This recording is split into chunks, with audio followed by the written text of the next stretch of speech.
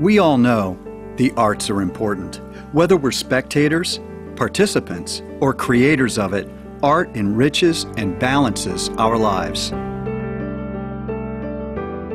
Countless studies have suggested the positive relationship between the arts and learning, critical thinking, and verbal skills. Simply put, art connects people more deeply to the world and opens them to new ways of seeing.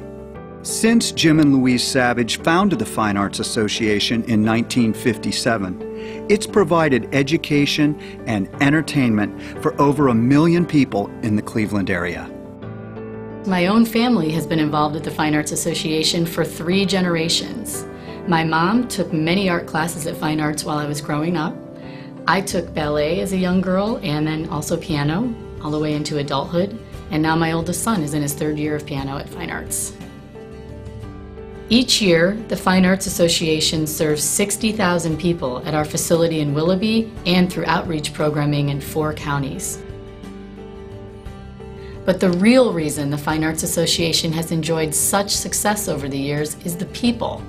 Supporters, board members, management staff, students, and instructors. I teach here because when I was a student here, this was my only outlet. I had theater, I had the orchestra, and I think all kids need a group to feel a part of. They feel when they walk out of class saying, I did that, I was able to do that, and I want to learn what's next, what's my next step. And that's the importance of the Fine Arts Association. What's next? Where am I going to go to after this? What can I learn now? What can I do that's different? Music therapy is more whatever the student can do. She's able to pick up instruments, doesn't know how to particularly play them, but she'll do the piano or the drums, things that she can use with her hands. She walks up the stairs with typical kids. Some of them are bringing their violins in and stuff, but I think FAA has made sure that everybody in the community can do something. And I think that's what makes this place kind of fun to be at. The Fine Arts Association fosters creativity, independent thinking, and self-expression in students of all ages and abilities. However, we may have more relevance today than at any time in our over 55 years of existence.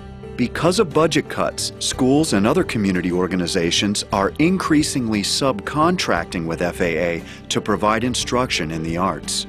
In fact, our off-site education has more than doubled over the past 4 years.